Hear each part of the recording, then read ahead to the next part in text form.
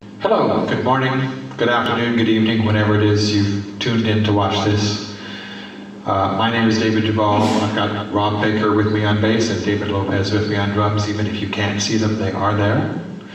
We're going to do a couple of my original tunes now. The first one is slightly over a week old, written while we're all in our shelter. And for myself, trying to remind myself why we're in the shelter. 1, 2, 3, boom.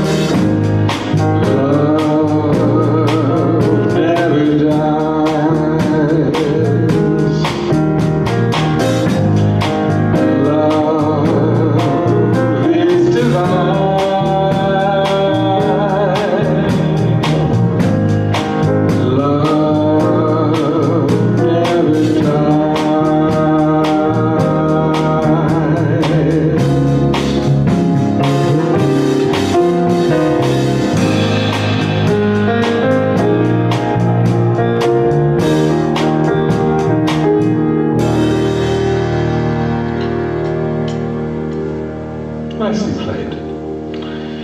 And the other song, hello, good morning, good afternoon. Good morning, everyone, and thank you for joining us today. We are very happy that you are with us. Today we have our guest speaker, our very own Morris Amica, talking on a very, very interesting topic that I think we'll enjoy very, very much. He's got a lot of great experience and knowledge. And Nora will be helping out with platform duties today. So thank you in advance, Nora. And let's have another song.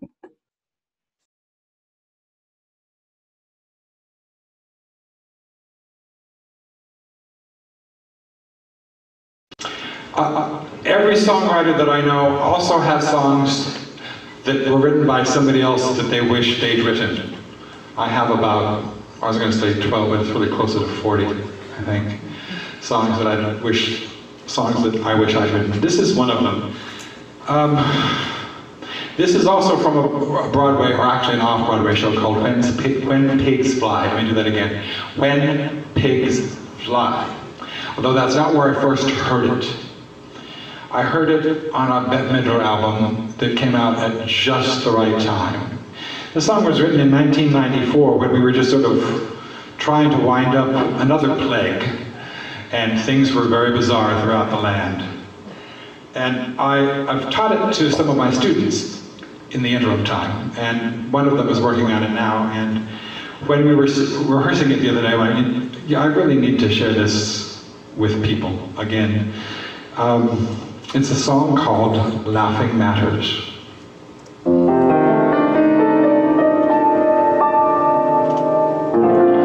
Live at 5, CNN, keep us all abreast of breaking stories that can tend to make us anxious and depressed. Problems with no answers hang on like some nagging cough. And every day some brand new issue rears its head to piss you off. Bad guys win, optimism's wearing thin, things are spinning out of control, cynicism's all the fad, world events could make us mad as hatters, almost every day. Some underpinning slips away. These aren't laughing matters. Time bombs tick. People keep on getting sick. And a nickel's not worth a cent. Wickedness and greed abound. Just as peace is gaining ground, it's shattered. Hate seems here to stay. Justice goes to those who pay. Honey, these aren't laughing matters. The truth is scarier by far than anything that Stephen King could write. The stories in the papers are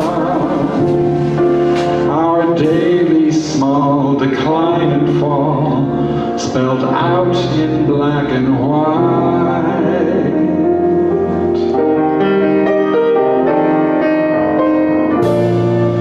What to do? How to take a brighter view when our noodles totally fried. Oh, human spirits need to be leavened by some levity. So take those blues and bounce them off the wall. Keep your humor, please. 'Cause don't you know it's times like these that laughing matters most of all.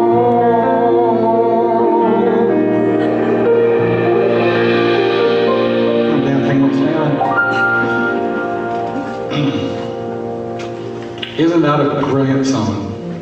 And don't we need it?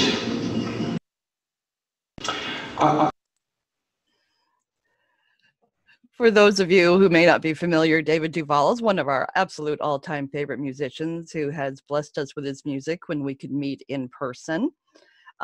This time of quarantine has given David an opportunity to really write some fantastic stuff. So much so that he's got enough music for 2 CDs that he is working on and hoping to release later this year. And we will be playing many of those songs that he will be re-recording and polishing up and finalizing. One of the collections is called The Shelter Songs, and I have the collection of the words that I refer to now and then that give me a lift when I really need it these days. But we hope that you'll enjoy the selections we've made for today's talk from David Duvall. He also has a YouTube channel. You can find him there with a lot of his other music. He has a wide range of musical love and stylings and talents, and I encourage you to check it out when you have a chance. But now we'll get back to our program, and now is the time for the lighting of the Christ candle. This candle represents the divine light within each of us. And our mission statement: we are a welcoming community supporting our mutual quest for spiritual truth. And Nora? There is one presence and one power active in the universe and in my life, God the Good, Omnipotence. Another new song. This song is roughly a week old. If you are a Facebook friend of mine, you've seen these words a couple of times.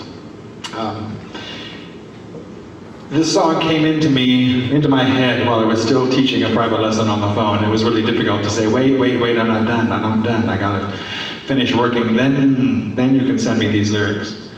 Then I went out on our sunny back porch and sat underneath our cafe table with the umbrella. Penny came out to talk to me and I went, not yet, wait. And then she very patiently sat there while I figured these out and wrote them down. As a songwriter, I think I have a lot of friends who are songwriters, so I'm addressing all of us right now. There are moments when something comes into you, go, oh, that's particularly good, thank you, whichever divine presence sent this one my way. This is one of those for me. This is also the first time I will have performed it. We rehearsed it, actually. This one we rehearsed earlier today. And I hope you enjoy it. I hope it brings you some honest, genuine comfort. That's its intent.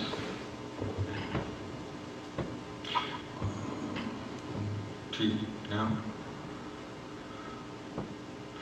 1, 2, 3, and.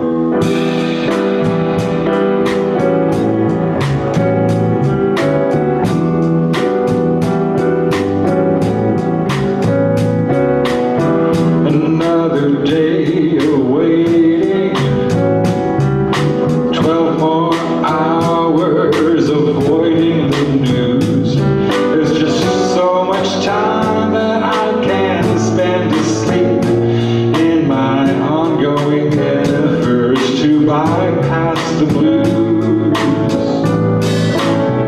There's peanuts on the table,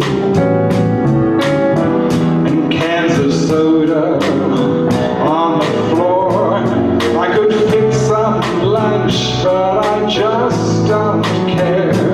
Seems there's no motivation anymore. The minutes keep on trudging by. My sense of joy is not flying high, but the birds are singing and the sun's in the sky, so I'll keep holding on.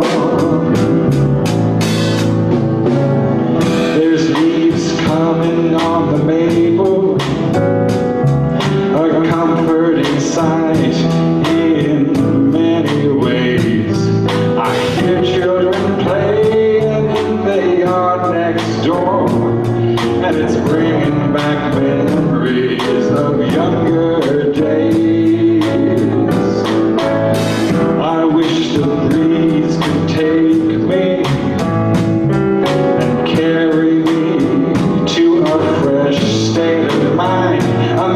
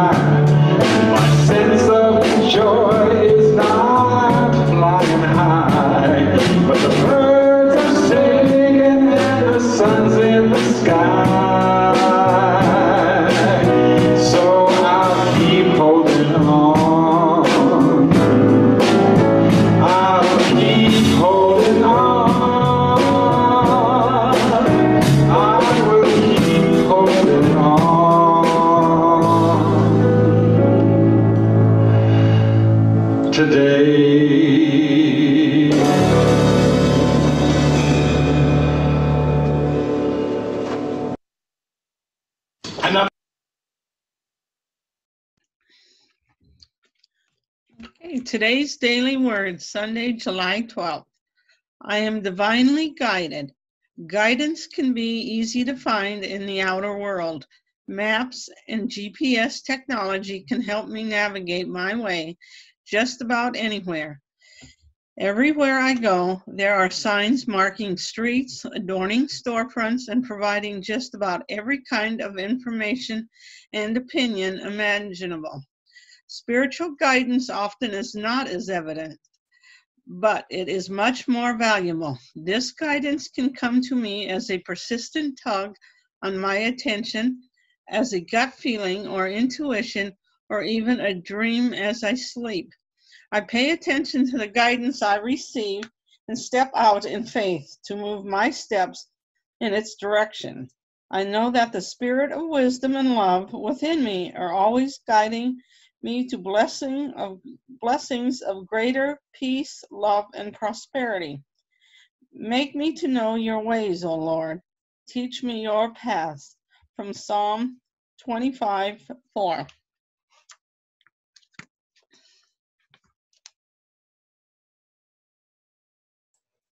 Thank you, Nora.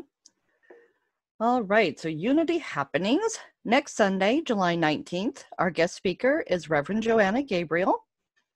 And her talk is titled, Are We There Yet? So that'll be fun. She's kind of addressing those long car rides we had as children and wondering, are we there yet? Are we there yet?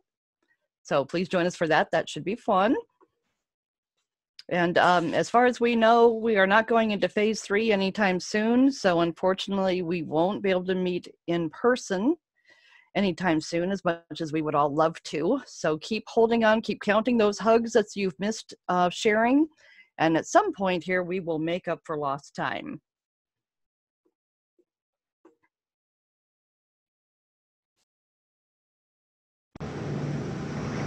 All right, here's a new one for you. 1, 2, 3.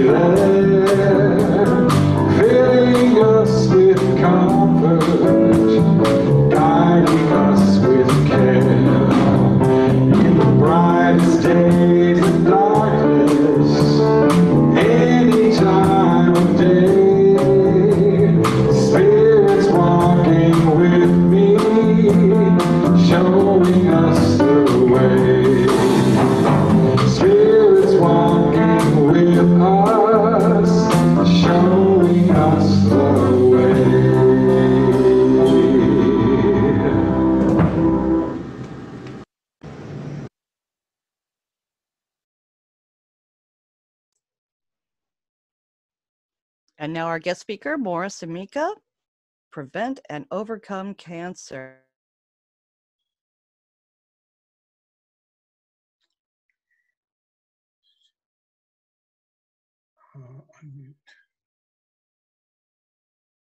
Hello, can everyone hear me? Yes, we can hear you, Morris. Thank you very much, Cindy. I'm very grateful for the opportunity to come and share information today. Prevent cancer. Yes, it's entirely possible. My beloved wife of 36 years died of cancer in 2001. And it caused me to become passionate about learning safe and all natural things that we can do to either prevent or help overcome cancer. And incidentally, I should state from the outset that I'm not medically trained, and the information that I will be sharing is not intended to diagnose or treat a disease. It's information that I freely share with you as a result of extensive research that I have done over the last 15 to 17 years. Basically, my research into cancer has been unending, and I'm deeply grateful for learning things that we all can do in terms of diet and lifestyle changes that can make our body a place where cancer cannot thrive. I learned early on that cancer is not the tumor that's found in or on someone's body. Once again, I learned early on that cancer is not the tumor that someone found in or on their body. That tumor is a symptom of cancer, and cancer is really the out of control process that causes the tumor. And by the way, and I'm not the only one who thinks those thoughts. There was, as early as 2004, there was an extensive article in Fortune magazine where they mentioned about a guy by the name of Michael Sporn, who's a doctor and a professor at Dartmouth Medical College. And it noted that he had struggled for many years to get the word out that cancer is not the tumor, but that cancer really is the underlying process that causes that tumor. There's another doctor, Dr. William Kelly, who actually cured himself of pancreatic cancer in the 1960s, and he wrote a book entitled One Answer to Cancer, where he also stresses the idea that cancer is a process. And finally, anyone can go online to Google and you can just put in cancer process defined, and you'll find lots of articles and information about cancer as a process. So from my research over the many years, it's clear that preventing or overcoming cancer needs to involve making sure that we maintain a healthy environment within our body and strengthen our body's own healing power, So for the next slide. The next slide, please. So you'll notice with these two figures that they each have a tumor. There's a tumor in the person's head, in his throat, in the prostate, the breast, and so forth. And we note here again, once again, emphasizing again that treating the symptom is not enough. In other words, treating those tumors or the tumor mass is not enough. The tumor is not the cancer, as was said earlier. It's only a symptom. Next slide, please.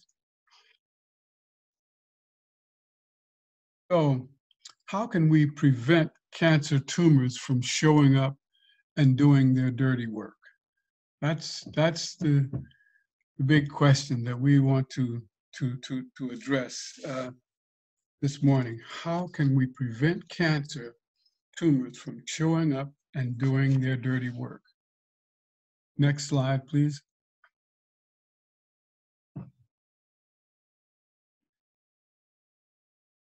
The cause and effect of cancer. So basically, there are five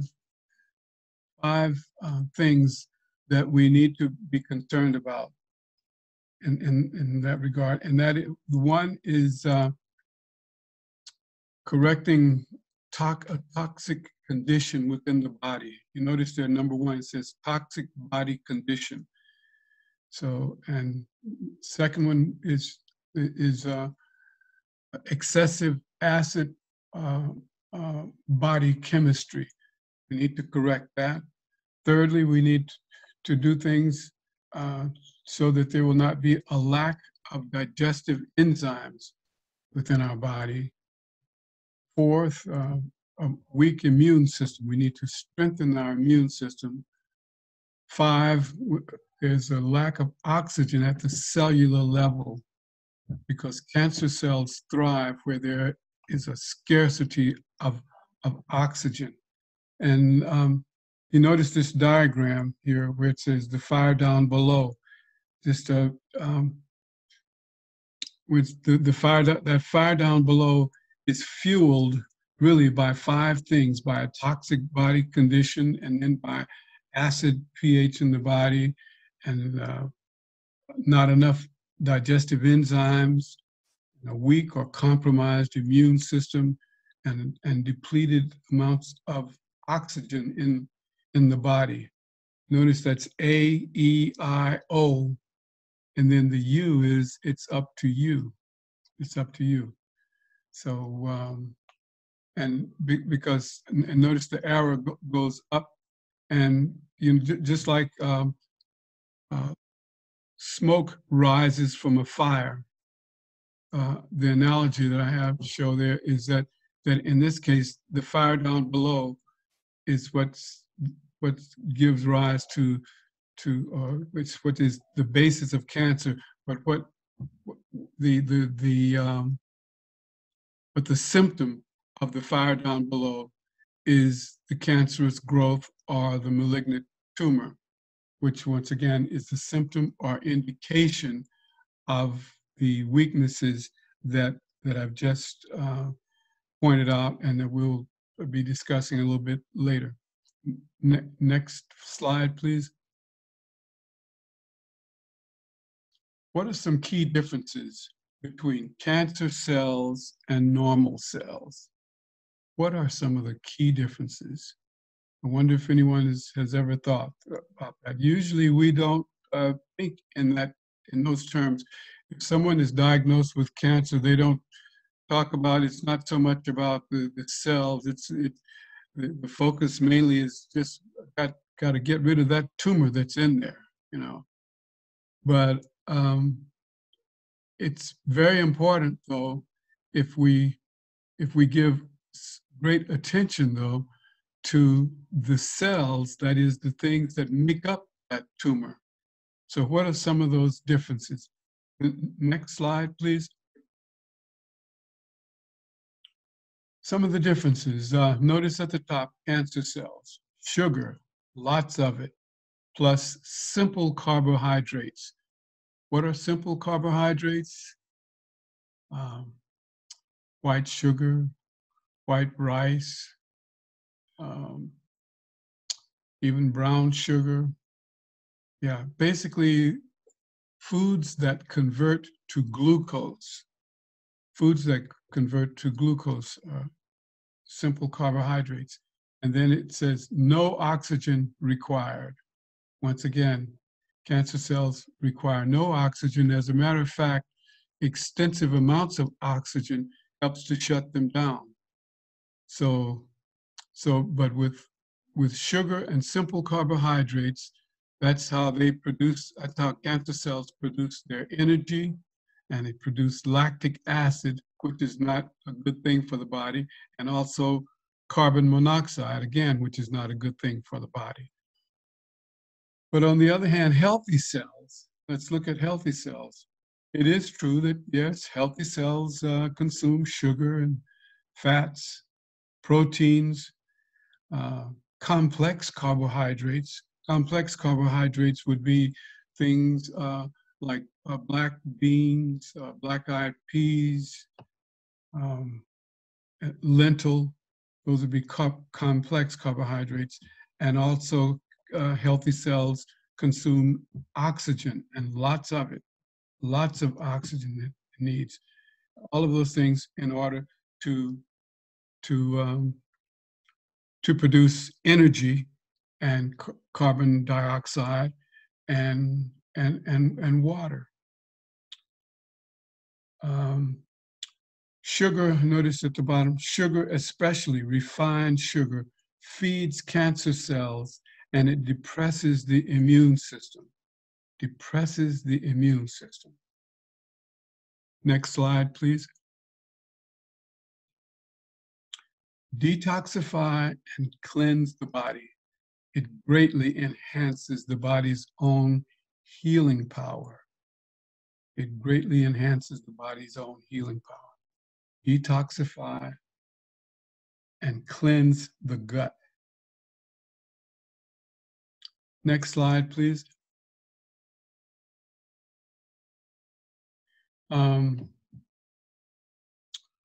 Let's go back to the previous slide. I'm sorry. Okay, let me just discuss a few ideas about detoxifying and cleansing the gut. It's been shown, especially in recent times, that that a very healthy gut bacteria helps to make for a strong immune system.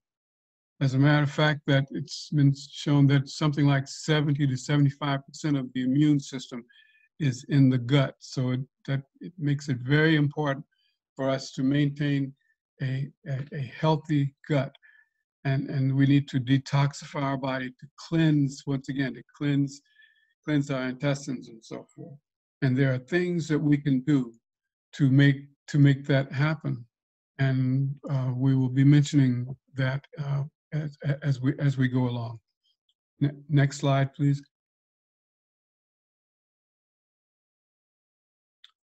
Reduce acidic body condition, as that was mentioned earlier. How can we make the body chemistry less acidic? I must say this, that cancer cells thrive in an acid environment. They thrive in an acidic environment.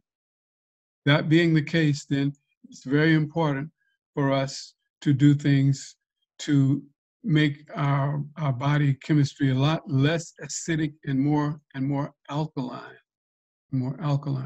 One of the things that I personally do each morning in order to help make my body more alkaline is that I take about 2 tablespoons of apple cider vinegar in a cup of warm water with about a half a teaspoon of coconut oil in it, and drink that. That helps to make the body chemistry more alkaline, less acidic. There are a number of things that can be done also to make the body less acidic. Even stress and worry makes the body more acidic. So reducing that can be a factor. And eating more foods more plant-based foods that have not been cooked. Because let's face it, when you cook a food, it kills the enzymes. At least if you cook it for a long time, it kills the enzymes, and it also makes it a little bit more acidic. So eating a little bit more raw fruits and vegetables also helps to make the body chemistry less acidic and more alkaline. Next slide, please. This is just something to show you about acidity and alkalinity. Notice from 0 to 7 is acidic, and 7 to 14 is alkaline. This is information that was learned by scientists back in the late 1800s. Notice where it says on the pH scale, 0 is extremely acidic and 14 is extremely alkaline.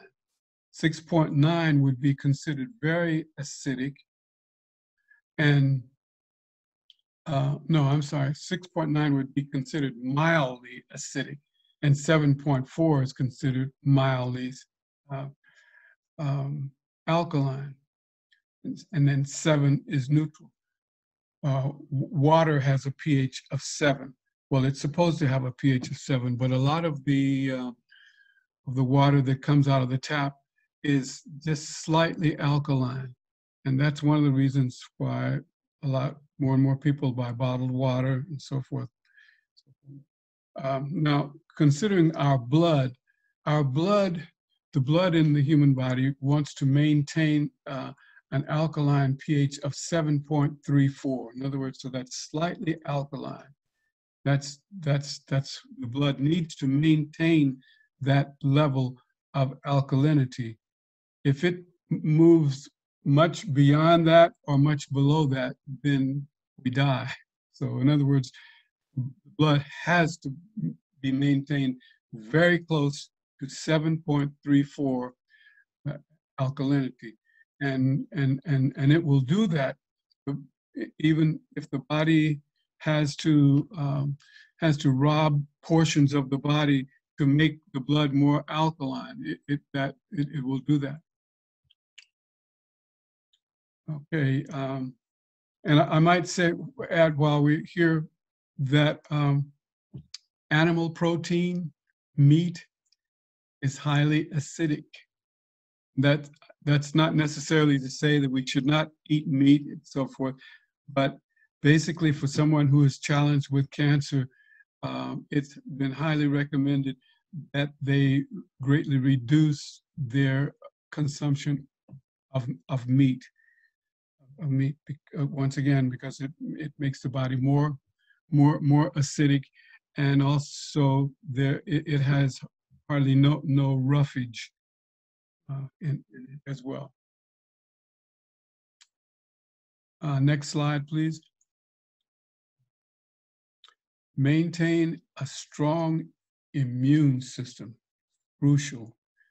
Not enough can be said that it's more important than that, maintaining a strong immune system. Because a weak immune system really compromises the body and reduces the body's own healing power greatly. Now, some ways to increase the body's immune system, as was mentioned earlier, one is maintaining a clean gut,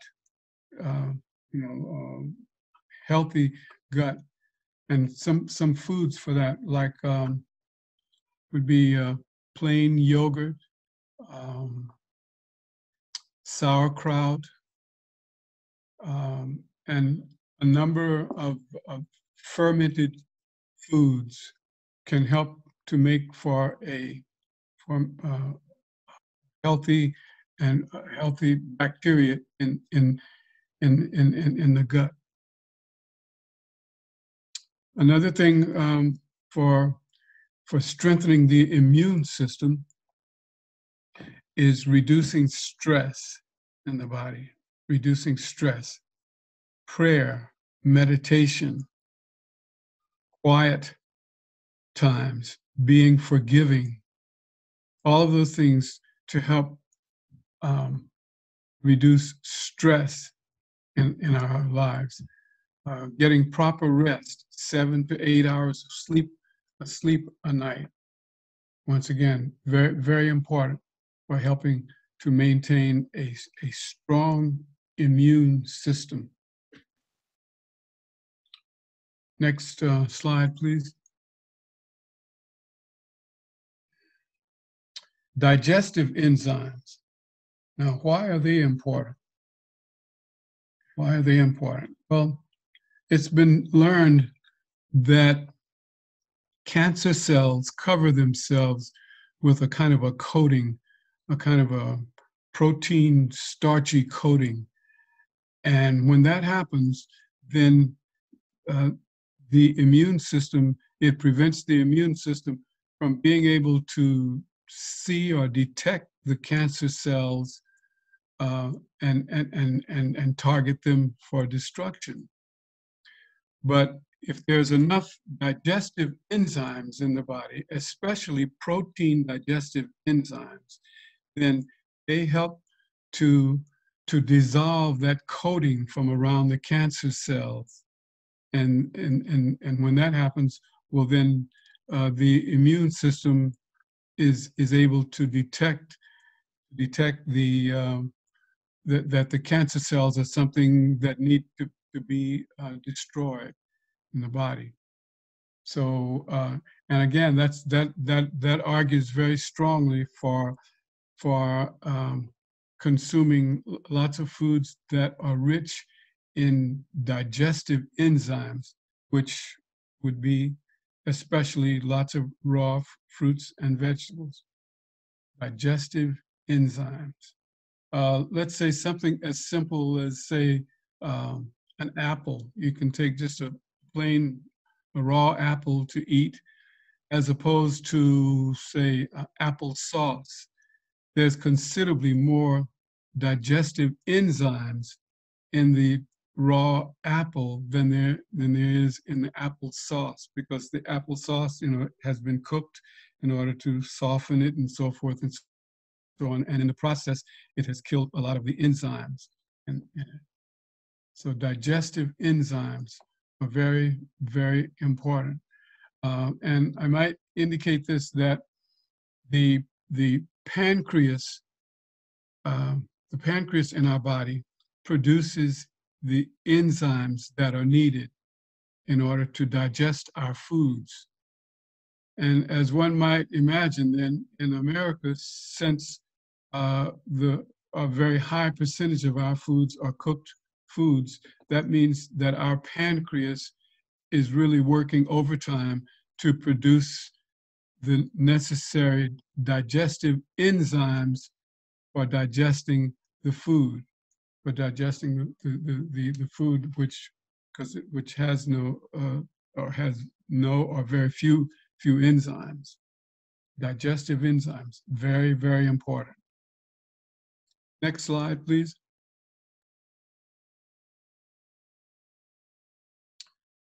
Next is oxygen.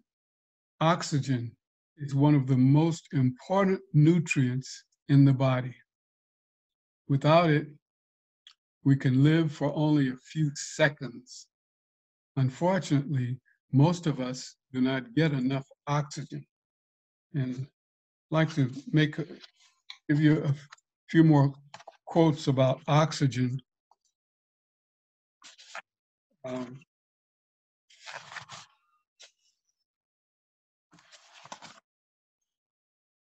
Yeah.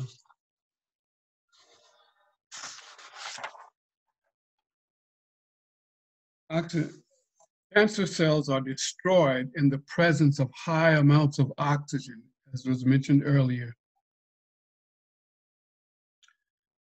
One way that we can get more oxygen in our bodies is by doing deep breathing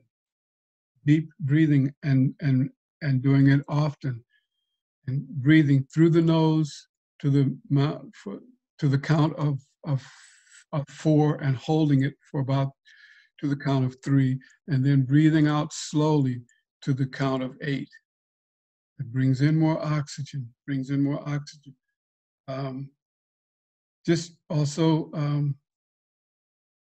doing juicing, wheatgrass juicing, deep green leafy vegetable juicing, that it's because they are very rich in chlorophyll, which in turn boosts the red blood cell counts, and that gets more oxygen directly into the cells. Even doing exercise, walking, trampoline jumping, that helps to integrate more oxygen into the cells. Smaller meals, drink water that's slightly alkaline and ionized. It lets oxygen into the gets more oxygen into the cells. And when possible, allow fresh air into each room of your house, if it's not too cold or what have you. By the way, there's a gentleman by the name of Otto Warburg, a German scientist who won the Nobel Prize in 1931 for discovering that cancer cells do not need oxygen, that they do not thrive on oxygen, but that healthy cells need lots of oxygen. Otto Warburg, a very, very important discovery that he came up with. There's also a book that's titled Oxygen, Nature's Most Important Dietary Supplement. And in the introductory, some of the words, it says, oxygen is perhaps the most important element on the planet. It is the key to life. It is the key to life. Actually, oxygen is cannot say enough about it. And finally, I should indicate to you, there's hydrogen peroxide. One way to get more oxygen into the body. Another way is a person can do soak in hydrogen peroxide water. That would be the 3% hydrogen peroxide that you buy at the drugstore. Put about a pint of that in a tub of warm water, and it puts more oxygen into the body through the skin. There's more than one type of hydrogen peroxide. Another type is one that I'm going to just say a few words about, and it's called 35% food grade hydrogen peroxide. And you do not find it very much. You almost have to go online to find it. But 35% food grade hydrogen peroxide, people put just a few drops of that in their drinking water, and that puts lots more oxygen into the body. You can learn more about that from a book that's titled The 1 Minute Cure by Madison Cavanaugh, 35% food grade hydrogen peroxide. But again, the 3% hydrogen peroxide, which you could buy from the drugstore, what have you, you would not drink that, but you can put it in the tub of water and soak in it, and it puts more oxygen into the body. So anyone who is challenged with cancer would do well to try to introduce more oxygen into the body. Finally, there are a couple of supplements that I give high marks to. One is called Oxygen O. Oxygen O, and basically it comes in a liquid, and you just put about 10 or 15 drops of that underneath your tongue, and you hold it for a few minutes, and it puts more oxygen into the body. Another one is OxyLift, and you could put drops of that into drinking water, and that makes more oxygen. The oxygen in the water, it makes more of it go into the bloodstream. Next slide, please. There are superfoods that help to fight cancer. I think many of us know many of those superfoods that help to fight cancer. And I really give high marks, very high marks, to the following foods: turmeric and curcumin. By the way, curcumin is one of the active ingredients that's in turmeric. So basically I say turmeric and curcumin. And ginger root, also mushrooms, especially reishi mushrooms, and also garlic, lemons, avocados, greens such as kale, mustard greens, collard greens, Swiss chard. And believe it or not, aloe vera gel. Most of us, we think of putting the aloe vera on, on our skin and so forth, but the actual aloe vera gel itself can be consumed, and it's extremely health enhancing.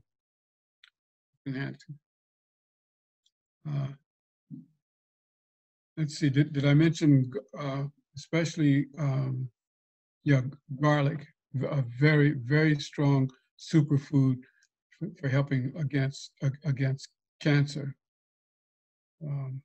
Sprouts, broccoli sprouts, things as well.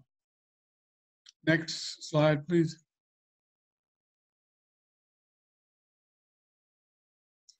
And and by the way, we're about to be treated with one of the healthiest anti-cancer foods right around us. And believe it or not, that would be blackberries. Within the next few weeks, blackberries will be ripening, and they are an extremely strong anti-cancer food. Okay, relative to cancer cells, what is something called apoptosis and what is angiogenesis? Well, apoptosis, healthy cells have the ability to commit suicide when they do not function properly, and that's called apoptosis. Cancer cells do not have that capability. They do not come with that capability. Anti-angiogenesis. Angiogenesis basically means the ability to create veins, more veins to make more cells. And with cancer cells, we do not want them to create more veins to make more cancer cells, right? Obviously. So we want to do things to prevent them from being able to make more cancer cells. So that's why we have anti-angiogenesis. In other words, so and luckily there are foods that are anti-angiogenic. In other words, that help to prevent cancer cells from being able to extend themselves by making more veins to produce more produce more cells. Next slide, please.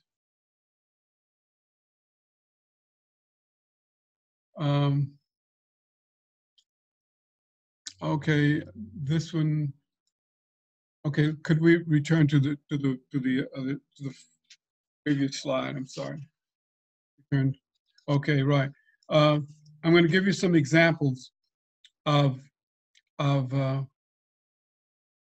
apoptosis foods and angiogenesis foods. Basically, turmeric and curcumin and cruciferous vegetables, yeah, such as cabbage and kale and so forth. Those are apoptosis foods. So when we consume those, that helps to give cancer cells the ability to commit suicide. It helps them to so that argues very strongly for consuming those foods. And there are others as well. You can go online and just put in apoptosis cancer foods, and a number of foods will come up. Anti-angiogenesis foods, many of them are berries, as I'd mentioned before, blackberries, raspberries, blueberries, and also cruciferous vegetables, once again, garlic, turmeric, dark chocolate, green tea. All of those things are anti-angiogenesis foods. In other words, so basically they help to prevent cancer cells from spreading. Next slide, please. Now, there are 3 cancer tests that are safe, reliable, and non-invasive. By the way, most of the cancer tests that we know about, the conventional ones, are invasive tests. These tests that I'm going to tell you about are non-invasive, safe, and the good thing that I especially like about them is that they give an indication of the cancerous process long before a tumor develops, long before there's actually a tumor that develops. And I can tell you about that personally. Basically, the first test is the HCG immunoassay test. The HCG immunoassay test. This is a urine test that's done by the Navarro Medical Clinic, which is located in the Philippines. It only costs $55, and you send a urine sample.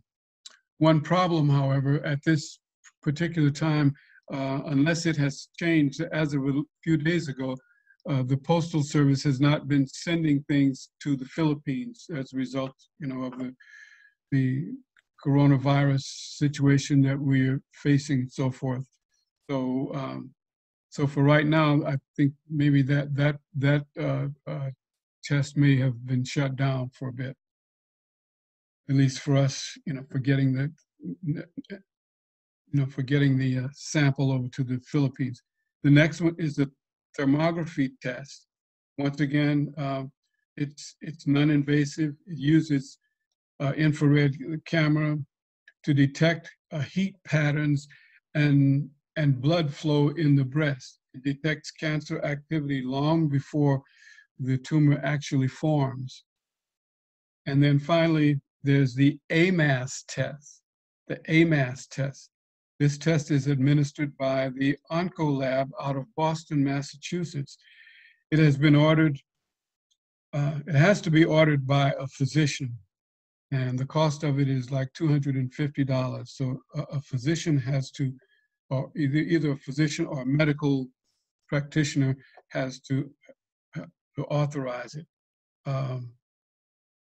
The AMAS test is also known to detect cancer activity months before the tumor actually forms. By the way, I am familiar with the first test and the last one, the HCG immunoassay test and the AMAS test. I've taken those two. Because when I was challenged with some prostate issues back around 2005, whatever that would have been, about 10, 15 years ago, I took the HCG immunoassay test, and the results came back. It said that, yes, the cancerous process has begun in your body. So I started eating more raw foods, and then about a month or two later, I took the test again. They said still no change, but I continued, and then I started eating apricot kernels. I increased apricot kernels up to about 45 a day. And after about a month and a half, I took the test again, and the results, it came back, it says, yes, there's no indication of any cancerous process going on in your body. So this was something that took place over about three months, and I am very grateful to have learned about the HCG immunoassay test. And once again, if the process had continued, then eventually there would have been a tumor mass, in my prostate, and that would have been quite a problem.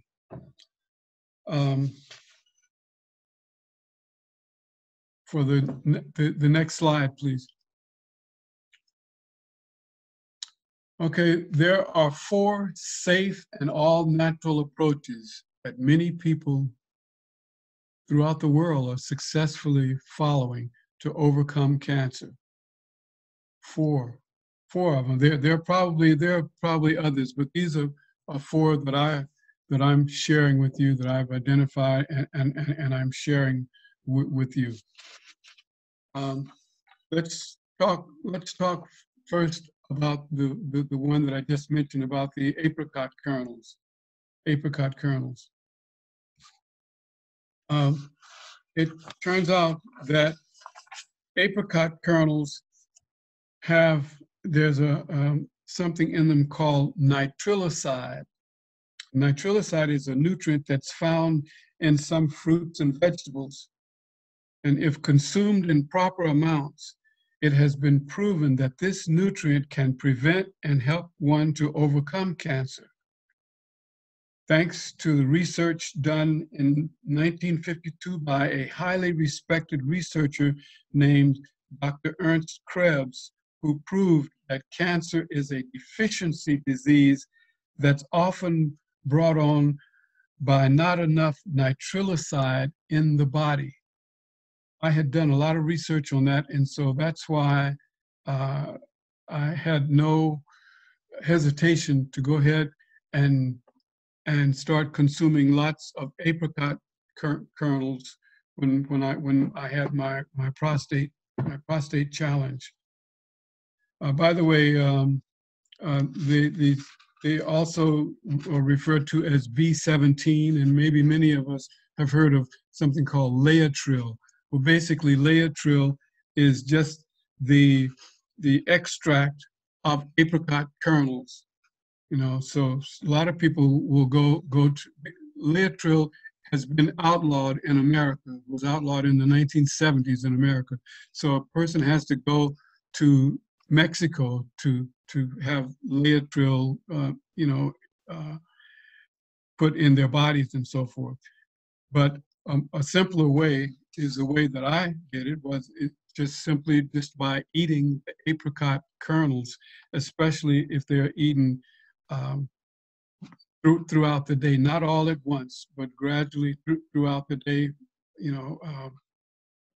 6 or 8 or so every other hour or so until you got about 40 or 50 throughout the day, and to keep that up for about a month. And so, see, I mentioned here, fortunately, there are foods that contain nitriloside, and it's a good thing to consume some of them daily, to consume some of these foods daily. What are some of those foods? Lima beans, lentil, black beans, sprouts, barley, millet, blackberries, raspberries, flax seeds, walnuts, cranberries. But out of all those foods that I just mentioned, apricot kernels have by far the highest amount of the nitriloside in them. And I must admit, apricot kernels are a little bit on the bitter side. But so when you chew them, and then you swallow some water right afterward, well, the bitterness goes away. But with me, I had no problem, because I just would remind myself, yes, apricot kernels are bitter, but cancer cells are 100 times more bitter. So I continue to chew them. I know some people maybe would mix them up and put them with honey or something like that. That's your personal choice, fine. My personal choice was to simply eat the apricot kernels the way they were.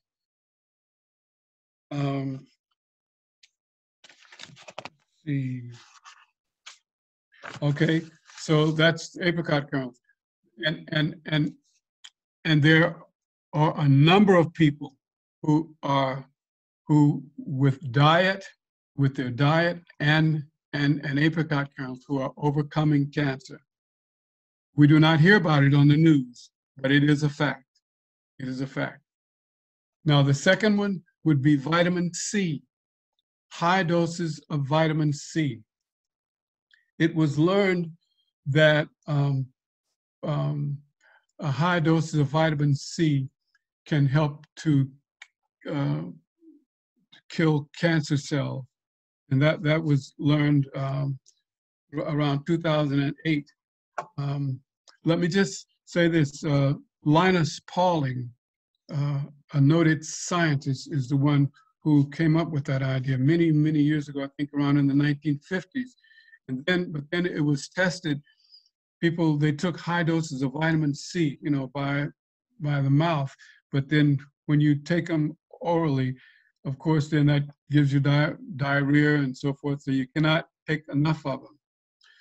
But if you put vitamin C into your body through intravenous vitamin C, you can put large amounts of it into the body, and that helps to kill cancer cells, and it does not adversely affect healthy cells. That would be intravenous vitamin C. And fortunately, in more recent years, there's something called liposomal vitamin C, Liposomal, liposomal vitamin C in liquid form. And it is a lot like the intravenous vitamin C because it goes around the digestive system and goes directly into the bloodstream. And so more of the vitamin C gets put into the bloodstream, and the more that gets put into the bloodstream, the more it can kill the cancer cells. Once again, people are using these things, either intravenous vitamin C or liposomal vitamin C, and that along with a diet, you know, of lots of raw fruits and vegetables, it's helping them to overcome cancer. And again, you do not hear about that on the regular news, but it is a fact. That is a fact. You can go and look at situations on YouTube about it and also on some of the health magazines. The third one would be ketones. Ketones, which is, there is something called the ketogenic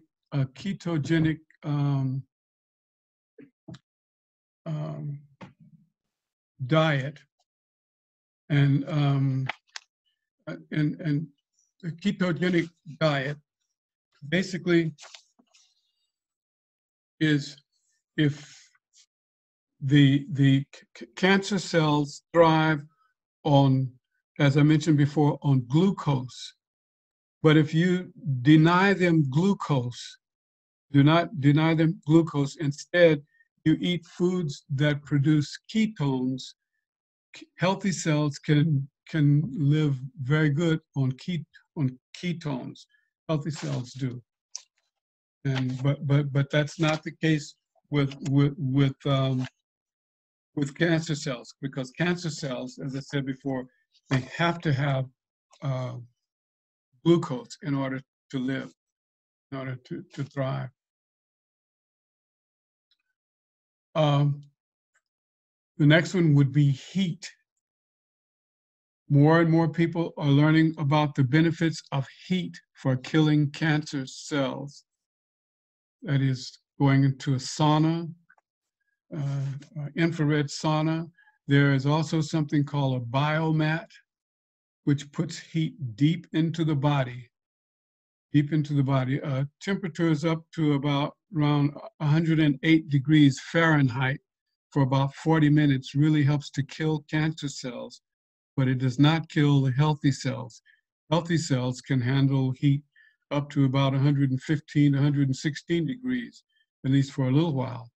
But cancer cells, you know, if they're exposed to heat up to about 108 degrees, then after a while it kills them. So those are four things that people are doing: heat, and putting ketones in their body, and then vitamin C, and then apricot kernel. Those are four things that people are doing to help overcome cancer. Next slide, please. Or the next slide.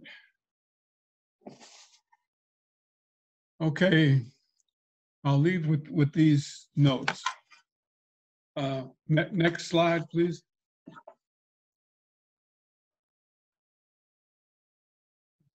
Your food shall be your remedies, and your remedies shall be your food. Yeah, that's Hippocrates, the father of modern medicine. Your food shall be your remedies, and your remedies shall be your food. Next slide, please. Each patient carries his own doctor inside him. They come to us not knowing that truth. That was Dr. Albert Schweitzer. That one. Next slide. We can choose to shut down the out-of-control process that causes cancerous tumors to thrive in our body. That's from yours truly. So we can choose to shut down that cancerous process. Next slide, please. God said, "Behold, I have given you every herb bearing seed, which is upon the face of the earth, and every tree which is the fruit of a tree yielding seed. To you it shall be for meat." From Genesis 29. And I'd like to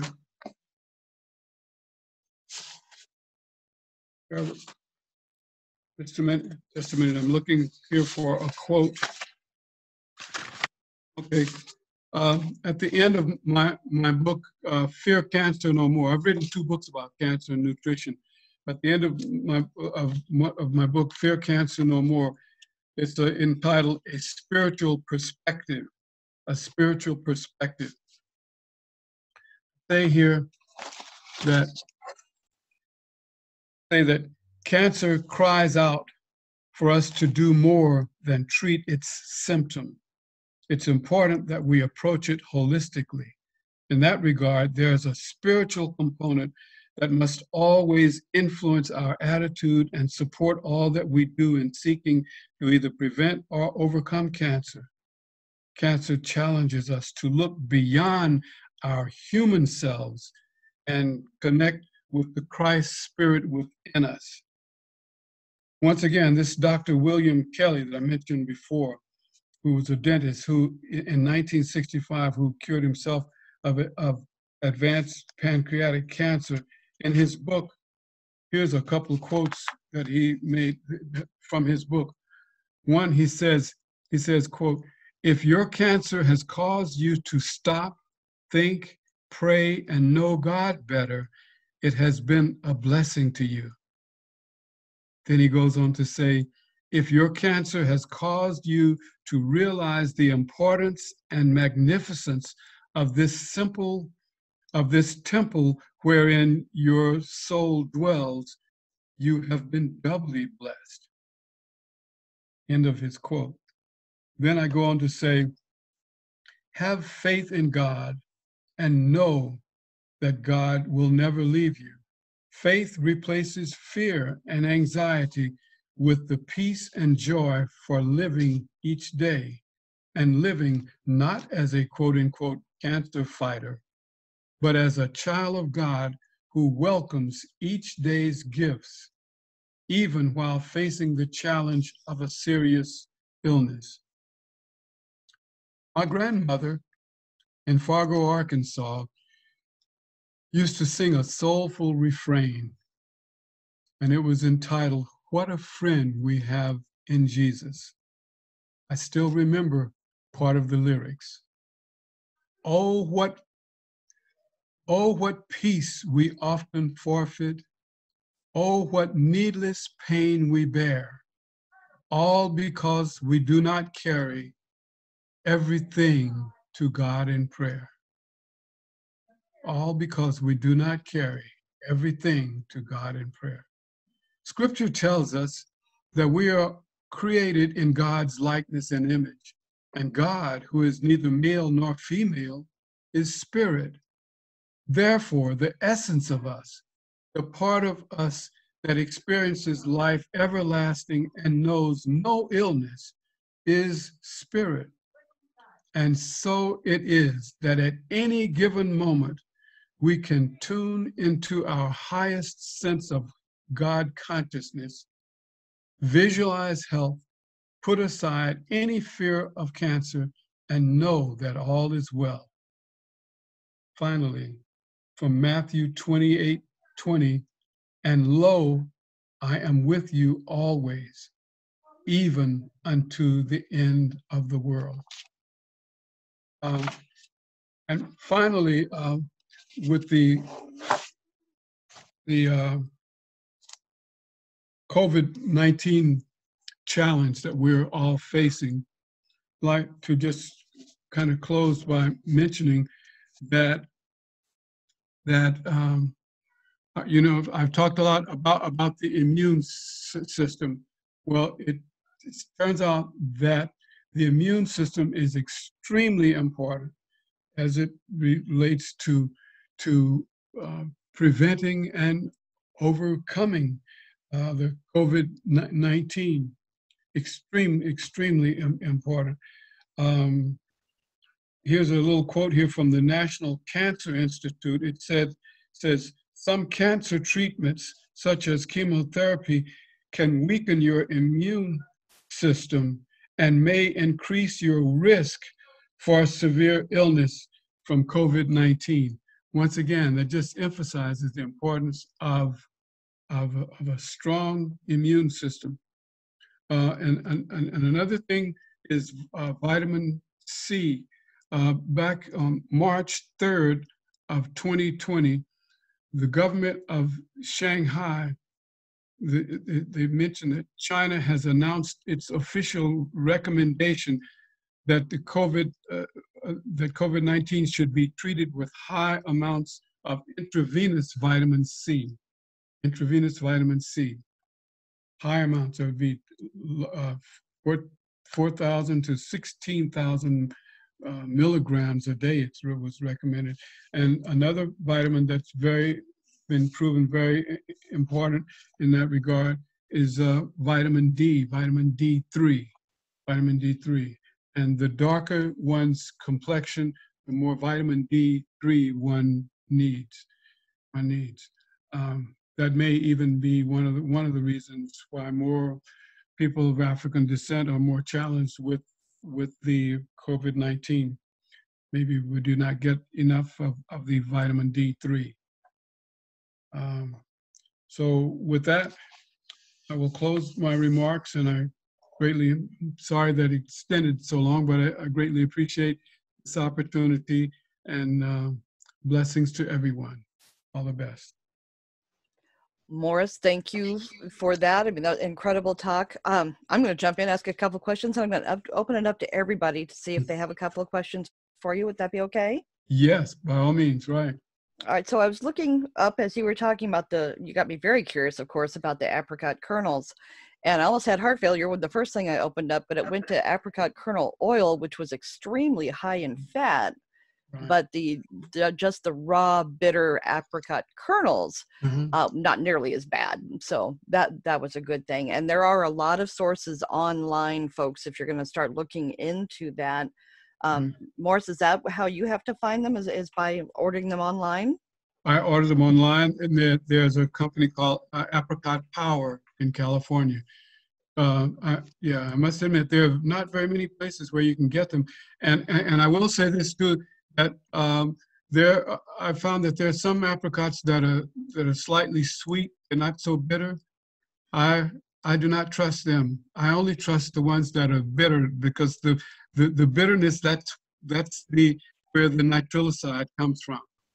So once again, if you just go to Apricot Power in the company down in California, okay. Okay. Yeah. It seems with the bitterness and then with the fermented foods. Those, I've heard that in several different talks and researching that I've done. My sister has been battling 2 different kinds of cancer and has had her immune system wiped out. So that's kind of spurred me to do some research. And I recently lost a very dear friend to cancer. So, and she tried a lot of these things to help. With the soaking of the hydrogen peroxide, the 3%, you're just talking just a straight soak, like put it in a tub, put your feet in there, or is that something you could put into a bathtub, but would diluting it lessen the effectiveness?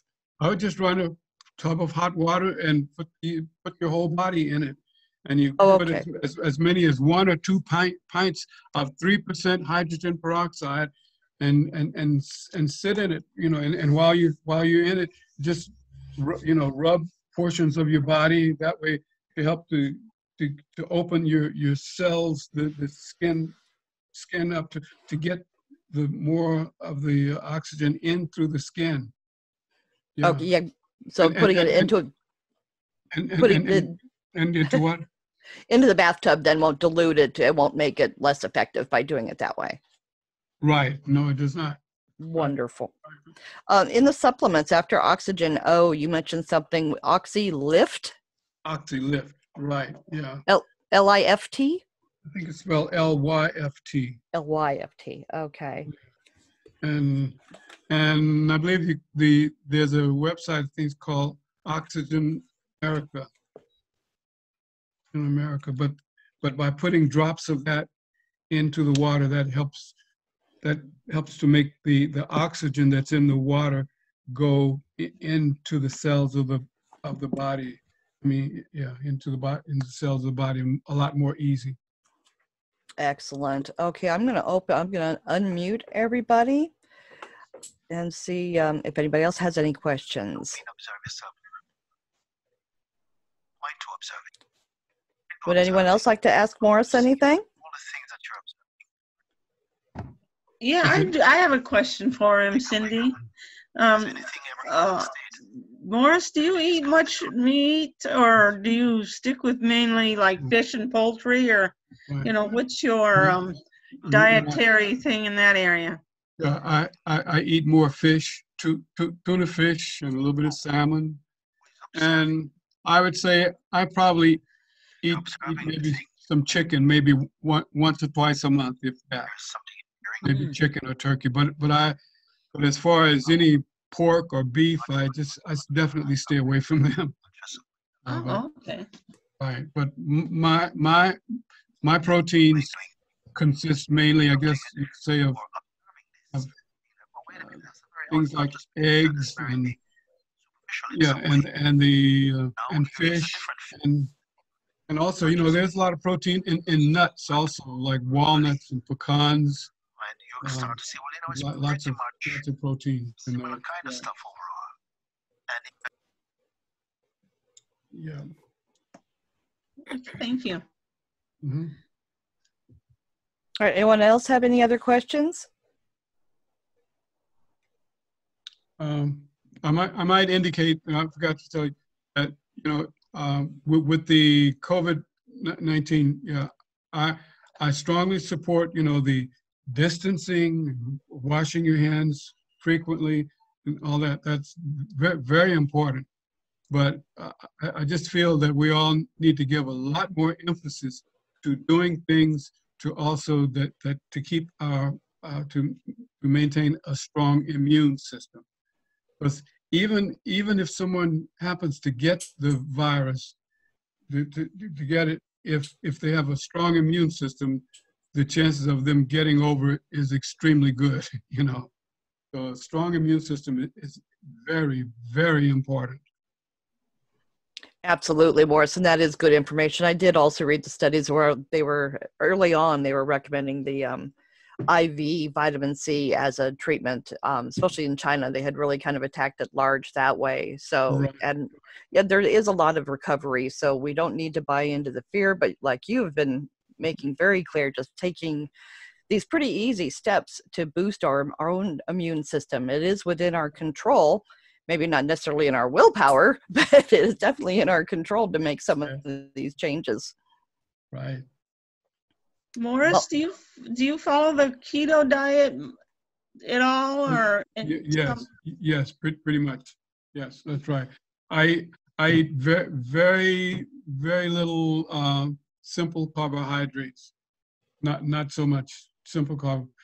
I eat some complex carbohydrates. That is to say, lentil and black-eyed peas, lima beans. You know, those are complex carbohydrates. But as far as just the simple carbohydrates, I don't eat. Eat them very much. And avocados are big. I'm big with avocados. Yeah, the keto diet. I would say, yeah, that I follow the keto diet to a great extent. do you use cookbooks? No, really about the only thing that I cook would be those beans that I mentioned to you, you know, about lima beans and lentil and black beans and so forth. And once in a while, I'll make myself a pancake, but that might be once a month or so. But for the most part, there's not a lot of cooking here in my apartment. Okay. Nora, I have some keto cookbooks. I actually made a keto chocolate cake when we were still Oh. meeting in person that most people couldn't even tell that it wasn't made from, you know, all the other stuff they were used to. It was wonderful. So I have sweets, keto sweets, and keto breads, I think, or something. So the next time you're over, I'll show you those. Okay. There are lots of recipes online for the keto diet as well. For those who are interested, you do have to use, you know, almond flour and monk fruit and coconut flour and different items, of course. But and I've tried some recipes that were not as successful as I had hoped, but you know, you figure it out as you go along, I imagine. Oh, All right. yeah. Well, Morris, thank you so Thank much. you. I think it's Yes, given us a thank you. lot to think about. And of course, we'll be in touch. And yes, Morris has written a couple of books, and we'd be happy to share that information with you if you're interested to help find the books that he's written, the information to order those books. He's a wonderful author. Yeah. Yes, And- please. And I would be happy to email a copy of either one of my books to any one of the listeners. It doesn't cost that. I'll do that as a compliment. Oh, Morris, that's wonderful. Anyone That's who would the- like he's the the ebook. One book is 64 pages long, could be read in a couple nights, but the other one's a little bit longer. It's about 175 pages. Okay. Mhm. All right. Well, thank you so much. Let's continue on with some more music from David Duvall. Hey, hello again. This is another song I've written in the last couple of weeks to sort of make a commentary on our current state of shelter in place. This is the first time I've performed it, sung it anywhere. You are going to be the first people to hear it. See if it resonates with you. I hope it does.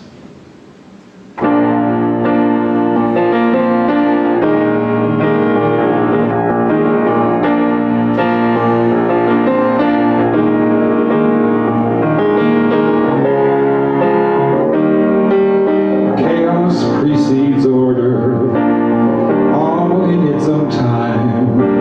Betting on the opposite will not win you a dime. Holding to our corners with no sense of control might feel unfulfilling, but it's healing to the whole. I've got to remember to feed the faith of the joy and of the sorrow. We're stronger today than yesterday, and we'll be stronger yet tomorrow. The space between us doesn't divide, it connects us all as one. So feed the faith, be there for each other. Day by day by day, we rise above.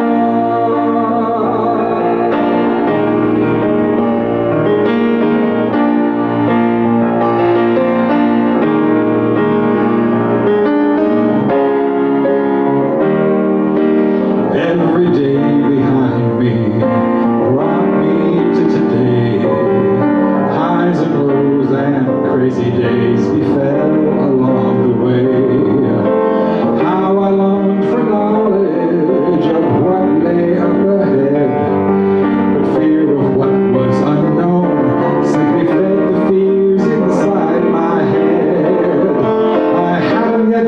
feed the faith, love the joy and love the sorrow. We're stronger today than yesterday, and we'll be stronger next tomorrow. The space between us doesn't divide, it connects us all as one. So feed the faith, be there for each other, and day by day, we rise above.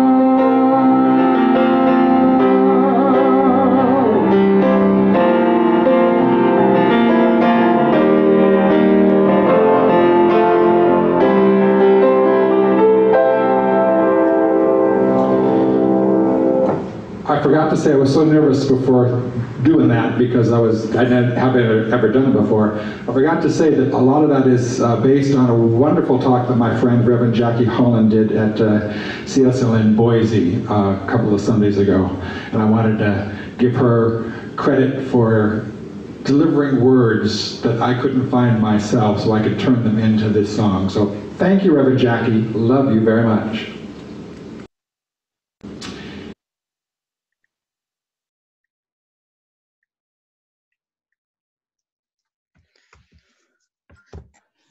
Okay, and now is time for our offertory. As you prepare your tithes and love offerings today, think about how blessed you are, and as you're writing your check or giving your gift, send your blessings out. We do have two ways for you to do that. You can mail in your check to Unity of Bremerton, and you can make a donation online at our website, www.unitybremerton.org.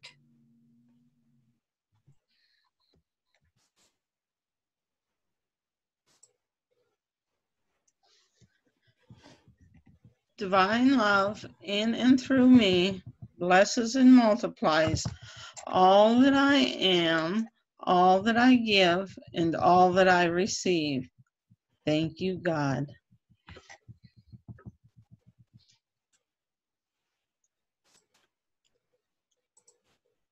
All right, and actually we're going to do our Wheel of Names. It's the second Sunday of the month, so for those that made contributions last month that wanted to be included, their names are on the wheel.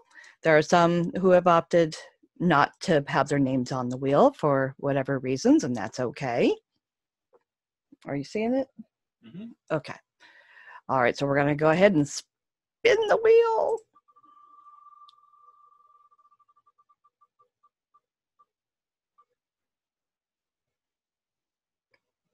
Oh, well, I believe Morris has won before, so we're going to try that one more time.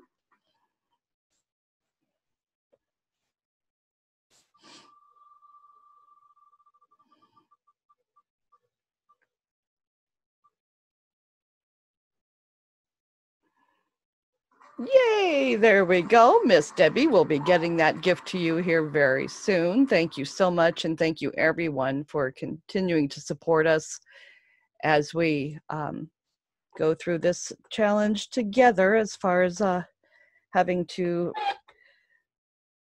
meet virtually instead of in person. So I'm going to open it up. Does anybody have any good news they'd like to share?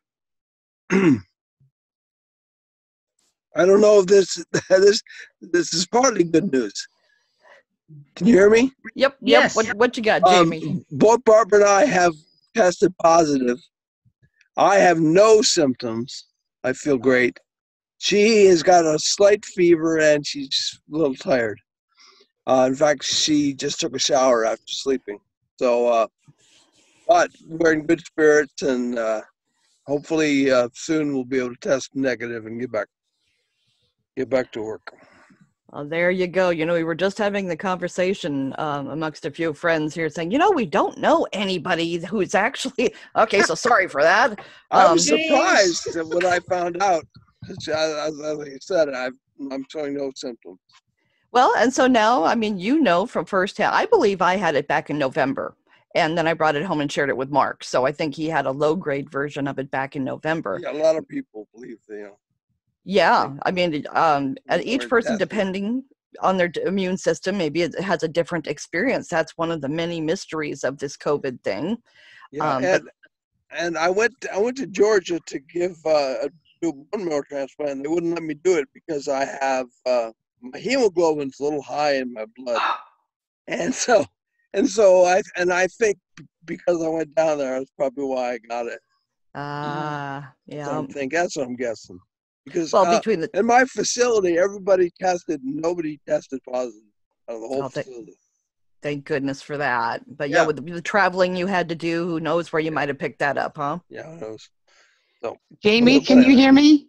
Yeah. I certainly hope that you guys stay well. Well, we're as I said, I'm showing no symptoms, and Barbara is not getting any worse. She's Holding her own. Holding her own. Yeah. Well, very good. Maybe you picked up a few tips this morning from Morris that you can help to boost your immune systems. Yeah, there you go. And vitamin C and D. Yeah. Right, definitely high doses, right?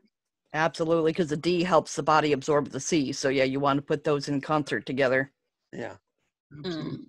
Awesome. Well, of course, you both are in our collective prayers. Absolutely. And please keep us updated course. as things go along, how you're doing and improving and whatnot, so we all know. Anybody else? I do, Cindy. Yes, Mom. As I was telling you yesterday, about a week or so ago, I went for a walk with my son and his family, and I had pulled my phone out of my pocket and to take pictures, and then later in the day I had noticed I'd lost two $5 bills, and I thought I'd lost them on the trail when I pulled my phone out of my pocket. Well, yesterday I was vacuuming my car and I found them in the I love funny. I love doing that. Found money is the best. So I went out shopping. And it almost doesn't matter how much you find. If you find like $1, you're thrilled. But if you find a 5 or a 10, you're like, Yeah, because earlier in a couple of days before that, my grandsons had found some the quarters that had fallen out. So and that's always good. Right? Yeah, like Jamie says, every little bit. It really doesn't matter how much. Found money is a good thing. And a quarter to a 9-year-old is like my $10 was to me. Oh, I did have some good news I wanted to share, especially with this group who most of whom know. I actually got an email from Jay. Oh, Jay! Yeah. Oh, yay! Yeah, very unexpected, and it's been quite a while, and so it was really cool to get just a big surprise. So I'm hoping he'll email back again, but yeah, he was doing good, and that was a very nice surprise. So I wanted to share it because I know many of you know and miss him and love him like we do. Yeah. Absolutely. Yeah, we miss our Jay. Yeah, We do. yeah. Well, he's doing pretty good. He's a big brother now. So how old is Jay now? He'll be 11 in All right. October, and he now has 4 siblings younger than him. The newest one was born at the end of April, a little boy. So now he has 3 little sisters and 1 little brother. Wow. Yay. Oh, Sure, he's a good big brother. Yeah, bless his heart. yeah. All right. Anybody else have any good news?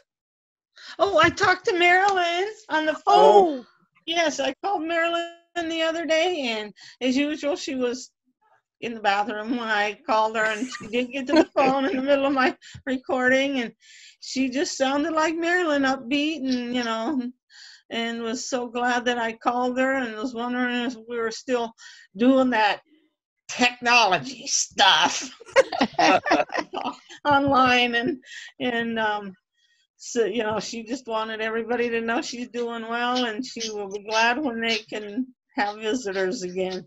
yeah, no kidding. And so she's doing well and sounds well. Wonderful. All right, well, let's just go ahead and move along to our peace song.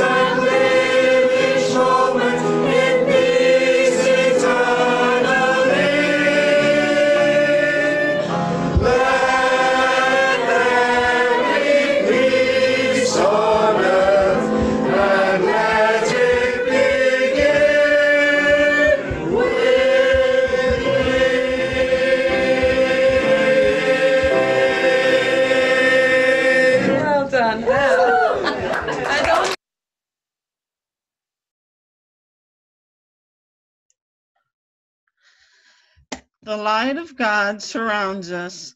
The love of God enfolds us. The power of God protects us. The presence of God watches over us. Wherever we are, God is, and all is well.